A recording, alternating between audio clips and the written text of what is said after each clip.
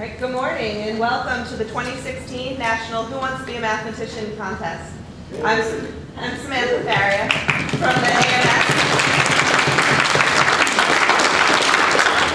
from the AMS Public Awareness Office, here to introduce the game and the contestants. The 10 contestants are competing for a top prize of $10,000 by answering multiple choice questions, receiving points for getting questions right, but not losing points when or if they answer incorrectly. Here are the sponsors for today's game. Our technology sponsor, MapleSoft, makers of the mathematics software and providers of MapleTA, the online testing system that was used to select the 2016 contestants. The Who Wants to Be a Mathematician online community sponsor, Art of Problem Solving. AOPS hosted chats about the game and about qualifying for the game and is providing gift certificates to all participating schools this year.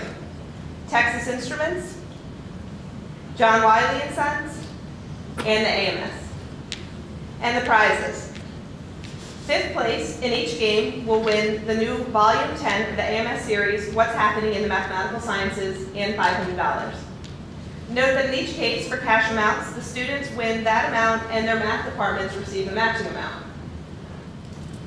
And now let's meet the 10 contestants. Today, introduced in reverse alphabetical order.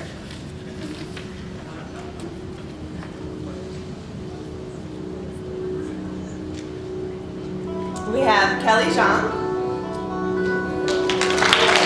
Casey Zhang, Harry Shi, Allison Wang, Samir Kusapati, Nicholas Pipitone, Junhee Lee, Hardik Karnik, Abhishek Karakar, Aiken Bhattacharya, and now, here's our host of Who Wants to Be a Mathematician, Mike Breen. Right now, we have the contestants here. Now they're in alphabetical order from my left to right, and we'll have a practice question so you see how the game's going to work. And here we go with the practice question. So this won't count for your score, but we'll just show how things go. The former Seattle NBA teams, their former pro basketball team, their nickname referred to the local aerospace industry and is similar to a current fast food chain's name. What was that nickname? Was it the Supersonics, the Superphonics, the Superbionics, or Superonics? So we'll see how this one went.